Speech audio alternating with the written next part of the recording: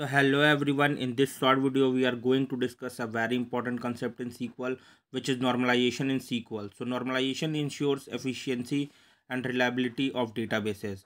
And normalization is a crucial process in SQL that involves organizing the data within a database to reduce redundancy and improve data integrity by structuring the database in a way that minimizes duplication. So normalization helps maintain consistency and ensures efficient data management.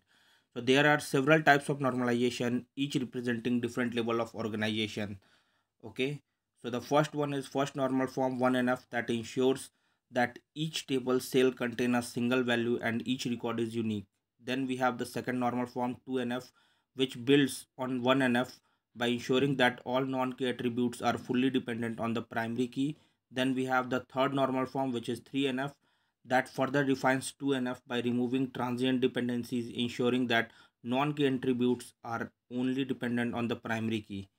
Then we have the Boyce-Codd normal form BCNF, a stricter version of 3NF addressing certain anomalies not covered by 3NF.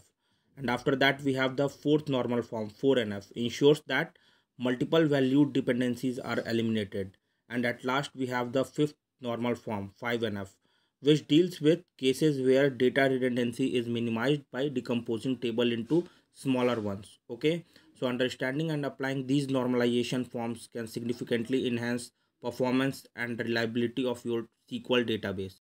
So for a detailed understanding on SQL normalization and their types, you can check our detailed video on normalization through the attached link. And if you like videos on SQL full courses and SQL interview questions, and also if you want to work in big tech companies and MNCs, then you can subscribe our channel for clearing all your doubts in related to data and queries and achieve your dream job and start earning a 7-digit smart salary. Thank you everyone. Do like, share and